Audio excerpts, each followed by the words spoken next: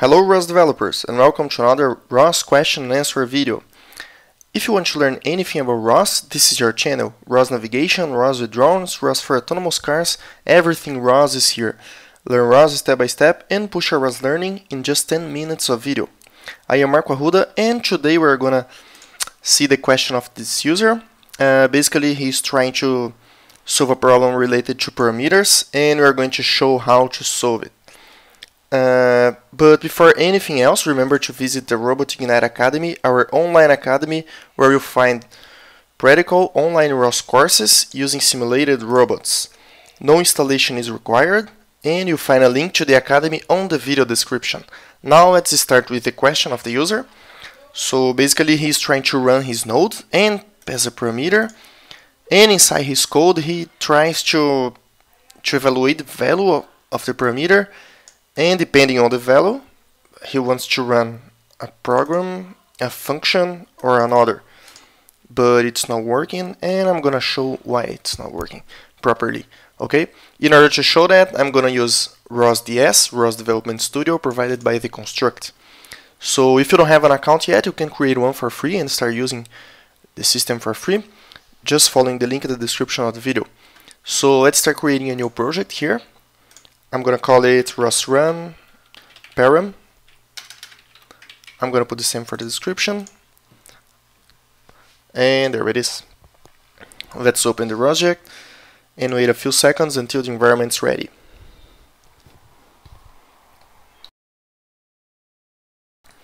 There it is. So let's start opening a shell and the IDE. Let's put it configure. Let's go to the Catkin workspace. So we have nothing here. I'm going to start creating a new package. So Catkin create package. I'm going to call it my package, and it depends on ROS C++ because we are working with ROS and C++ here. And let's put standard messages. We may need something there, some dependence. Okay, let's start compiling it just to have the header files ready. And now let's go to the code. So let's start creating a node here inside the source folder. I'm gonna call my package node.c++. Let's open it and let's start copying the user's code. It's not gonna work, of course, because we have to put some files here, starting by ros.h and also IO stream, because you're using cout here. Okay. Let's fix the format of the code. There it is.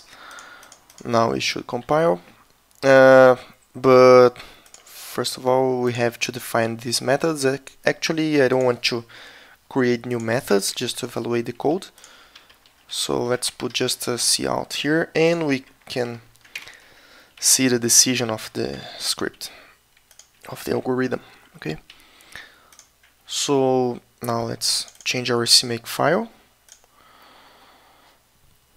If you're working with C++, you have to add executable file and also target link libraries. Basically we have here my package underscore node, which is exactly the same name I used for my file, so we don't have to modify it. Now let's try to compile. That's the first step. Let's check if everything's compiling, and then we try the code. Okay, we have some error there. Let's check what is the problem. Of course, we have to put here using namespace std. Let's try again, and there it is. So let's run package. Okay, source devel setup bash file and rosrun my package. We have my package node. So we don't have any parameter. Okay, don't run anything. And now, as far as I understood, the user is trying to check if the parameter value is equal to blue or if it's equal to green.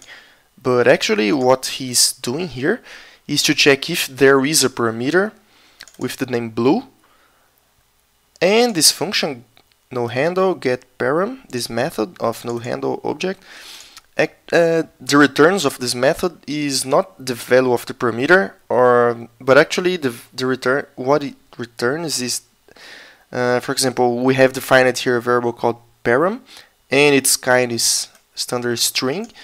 So if you pass a parameter with the string type, you can have true here. Okay, so let's try to do it. For example, we have blue equals to text. So we have a string, and we have false here. Okay. Actually, we have to put underscore. So there it is. We have blue, but because we have checked that get params is equal to true, but it's only equals to true because we have string here and also a string for a blue value. For example, if you pass here an integer, we have false, so don't run anything. Okay, we are here in the code. So basically it's not gonna work because, as far as I understood, the user wants to check a value of a parameter, and not the kind of, if the kind of parameter is equal to something or not, and etc. So for example, if we have now green, it's the same, okay? But if you have a text here, you have green in the output of the algorithm. So basically I think it would be better if, instead of comparing parameters here, instead of checking if there is a parameter and with a value, with a string value, I think it's much better and much easier to understand the algorithm if you use a single parameter to have both values. Okay, so let's do the following. Instead of getting the parameter here, I think we should do it right here, also because you want to check the value you're getting. So here you have this. Okay, and also let's change the name of the parameter you expect. So instead of expecting blue or green parameters with string value, you should check a parameter called, let's call it param. Okay, and here you can just check if the parameter value is equal to blue. So that's the way we have to compare a string using C++, this library of C++.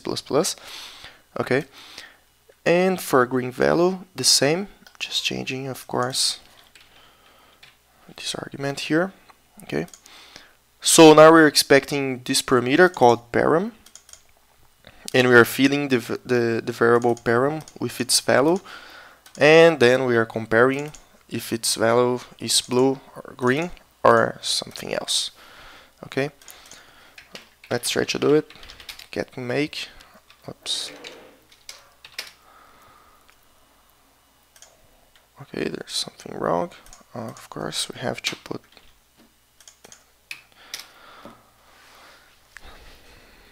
There it is. We have it working, and now let's try to send. Just to run the node without any value for param. So we have don't run anything. Now if you pass param equals to blue, you have blue. If the value is green, you have green. Or something else like yellow, you have don't run anything. Okay, so that's it. I think it's just a bit confusing because the way you have to handle parameters, actually at this point, this method, you are filling the variable param with the value of the parameter you are really getting from ROS param server. Okay, so that's because you don't have any value here, because you have to run this function just before you want to read the param value. Okay, and then later, if you want to compare its value, you can do it like this. Instead of expecting two different parameters to make a choose in your algorithm, you can just have a single parameter and compare its value. Okay. I hope it can help you, and that's all for today. In the description of the video you'll find a complete course about ROS basics, where you're gonna learn how to work with ROS parameter server and all the resources mentioned in the video. Did you like the video? If you did, please give us a thumbs up, and remember to subscribe to our channel and press the bell for a new video about ROS every day. Either you like it or not, please share your thoughts and questions in the comments area. See you!